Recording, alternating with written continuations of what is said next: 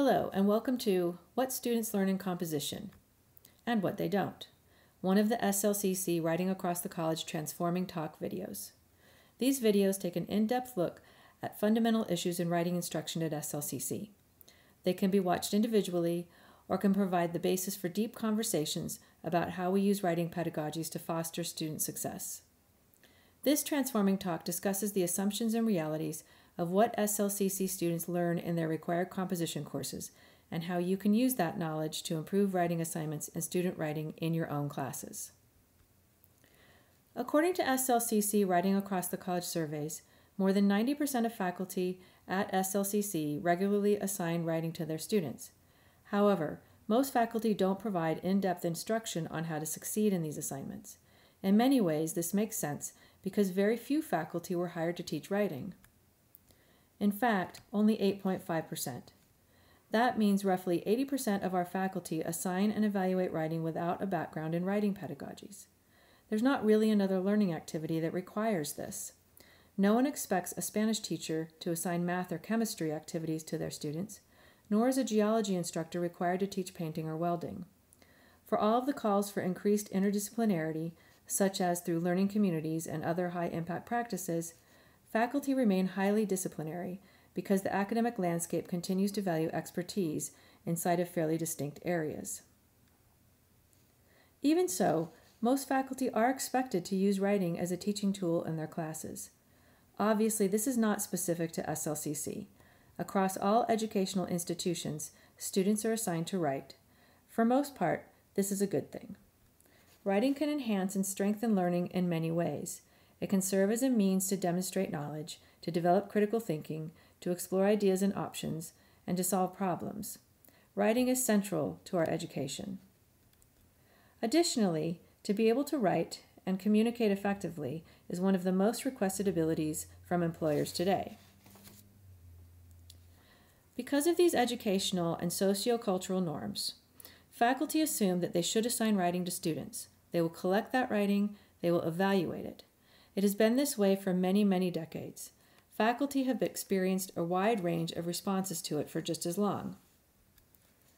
Occasionally, there's satisfaction. But most often we feel frustration, insecurity, resentment, and apathy. Why is this? It surely stems at least somewhat from the fact that faculty are teaching something that they have not necessarily been prepared for.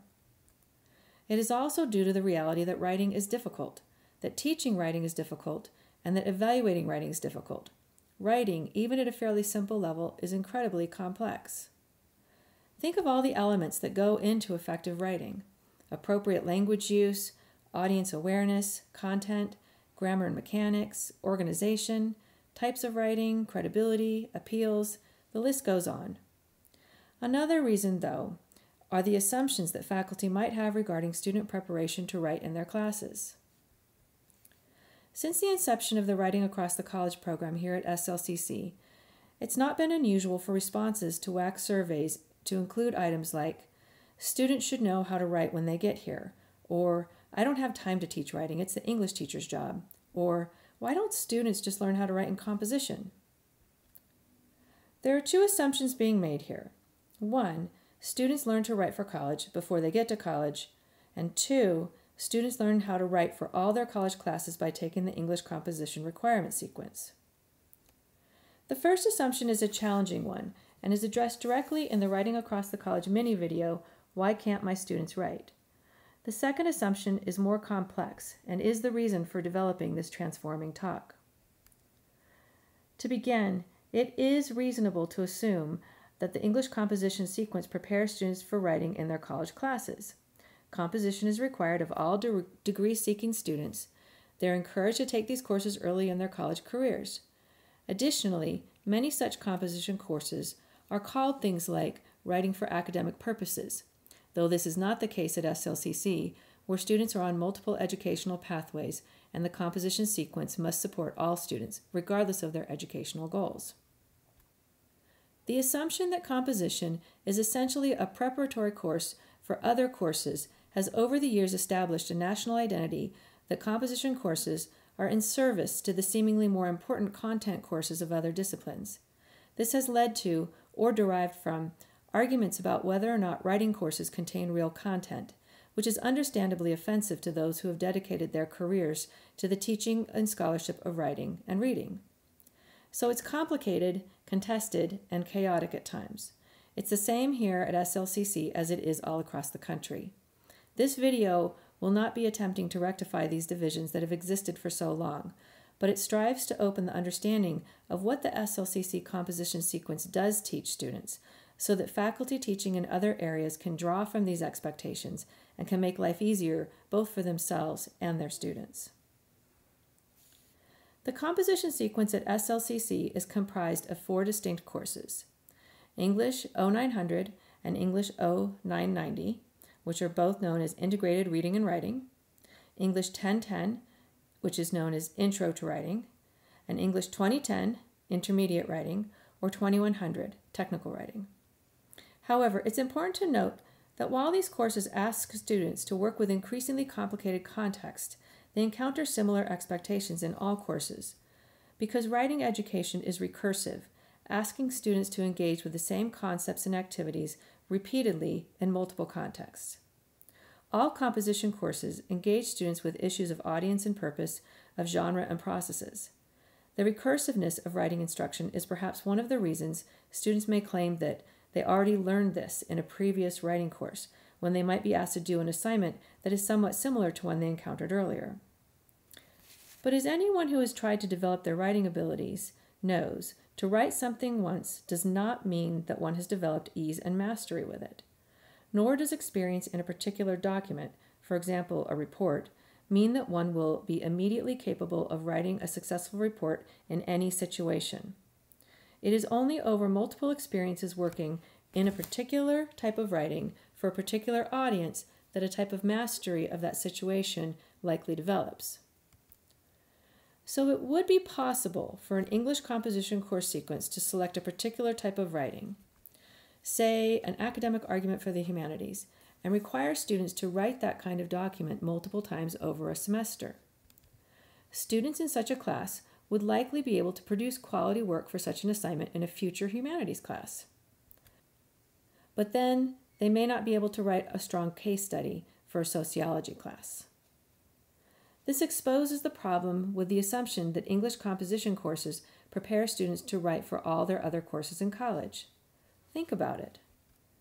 With more than 20 departments at SLCC, and multiple courses in each of those departments, and multiple kinds of assignments in each of those courses, exactly how would it be possible for 1 or 2 semesters of writing courses to prepare students to write effectively in all of those different circumstances for all of those different faculty?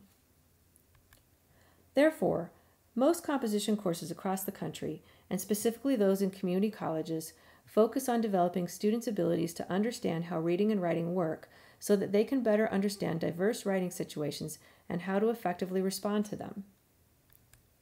Instead of teaching, "Here's how to write," most composition programs teach, "Here's how to understand writing. Now go and practice that understanding in multiple contexts and situations." At SLCC, composition faculty have distilled the outcomes of our required courses into a series of interconnected questions that can apply to any kind of writing situation: academic, personal, pragmatic, or civic. By the time an SLCC student completes English 2010, they should know how to ask these questions of all their writing tasks. And as they continue through their studies and/or into their careers, these questions should become automatic, hardly even consciously noticed as they analyze and engage with a writing task. Let's go through these questions so you are aware of what students are learning in composition courses, and so that you can draw upon these concepts and areas as you assign and evaluate writing. First, let's look at need. When a writing task emerges, it is always in response to a need that carries with it an opportunity or request. A more precise word used by writing faculty is exigency, which you may encounter from students who have been paying particular attention in their writing courses, but most will be familiar with need. Need includes purpose, motivation, and situation or context. Why am I writing this? How do I feel about it? What am I responding to? These questions set the stage for the writing and help students to prepare and to focus. Next, Critical thought asks students to examine the expectations for a particular writing task.